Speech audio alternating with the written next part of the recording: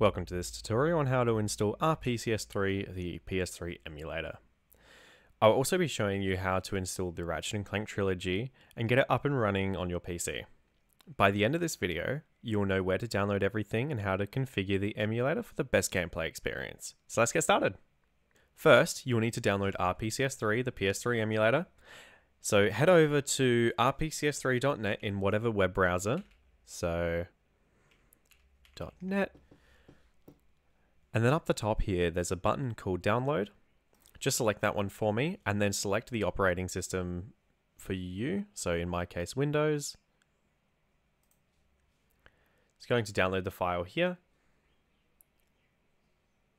Now, we're going to open File Explorer. Navigate to our downloads. Click this, select extract. Now that we have this folder here, we're going to open RPCS3.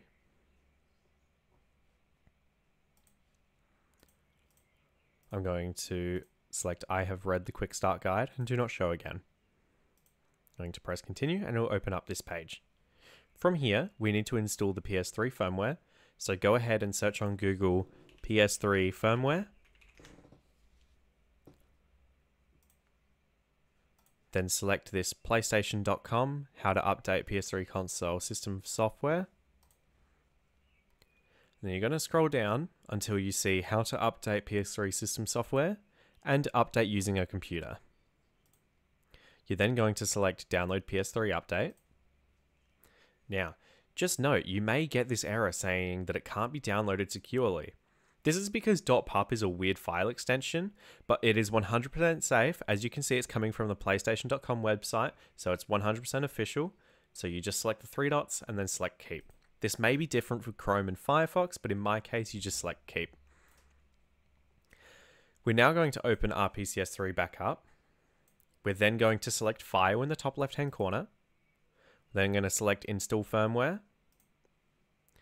Navigate to our download location and install the PS3 updat.pup file. It's then going to do this, and it will compile the cache. This may take a second, and your fans may ramp up. I'm going to skip ahead, and then I'll show you how to add your games to RPCS3. Once the cache has been compiled, we can now add our game. Select File. We're going to then select Add Game. We're going to navigate to our location with our game. And unfortunately, due to legal reasons, I can't show you where to download these from. But legally, you can jump your own games from a jailbroken PS3. And there are plenty of guides on how to do that in other places on YouTube. In our case, I'm going to select the file. I'm then going to precompile the cache, as this may take a second.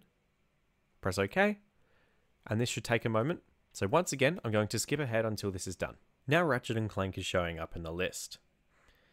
The next thing we're going to do is set up our controller. The first thing we're going to want to do is go to the pads tab in the settings up the top here. The options for what controller you can use is the DualSense controller, the PS5 controller, DualShock 4 and DualShock 3, so the PS4 and PS3 respectively, but you can also use the keyboard, which is a little bit more difficult, but in my case, I'm using the DualSense controller. So I'm going to select DualSense, and now I'm going to connect my controller to my PC. Now, we can see DualSense wireless controller in our Bluetooth here, and if I move one of the sticks on the controller, in the bottom right hand corner here, we can then see it moving. You may have to press refresh like I did just then. And now we can see this little dot moving when I'm moving the analog stick. Next, just press save and we should be ready to go. Before you jump into the game, let's configure some settings to ensure you the best experience. First thing, right click on the Ratchet and Clank Trilogy. Then select Create Custom Configuration from Global Settings. The next thing we're going to do is select this GPU tab and change this resolution to our native resolution. In my case, it's 2560 by 1440, as you can see here, so it'll upscale 200%. I'm going to change the resolution scale threshold to 64. This usually doesn't matter what you set it to, So I usually recommend 64 by 64 for a smooth experience. You also have the option to use Fidelity FX Super Resolution, which is an AI upscaler to if you would like to get extra performance. Next thing we're going to do is just press Save Custom Configuration and boot the game.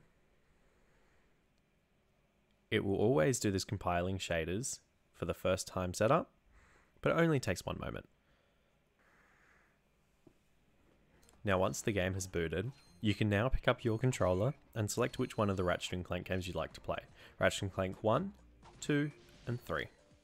Congratulations! You have now set up the RPCS3 emulator and installed the Ratchet & Clank Trilogy on your computer. And for any questions, feel free to let me know in the comments and I'll be happy to answer them.